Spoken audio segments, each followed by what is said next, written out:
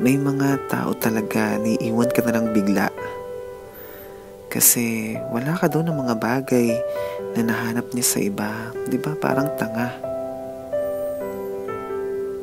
Hindi pa siya kontento sa mga bagay na meron ako. O sadyang kulang yung nabibigay ko. Dalawang katanungan na biglang nabuo habang pakunti-kunti ang pagbitaw mo. Masakit. Mahigpit ang pagkakahawak na halos ayoko nang umalis sa pagkakayakap habang naririnig ang sinasabi ng iyong dibdib.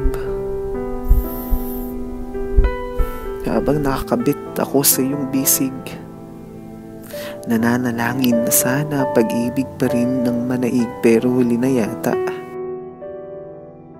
Komplikado, desperado, hindi maipinta ang muka. Eto ba?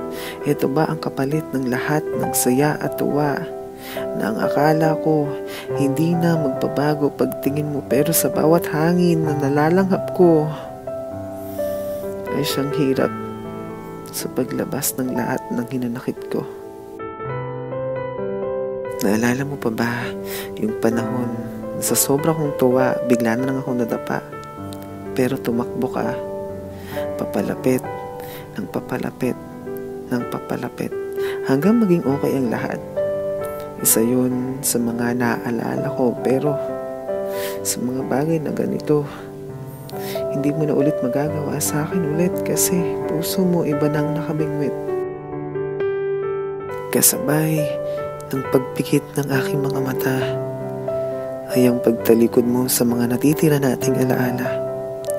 Ikaw kasi, masyado mong binuo yung mundo ko. Pinaramdam mo na ako'y nasa paraiso. Pinaramdam mo na lahat sa akin totoo, kompleto.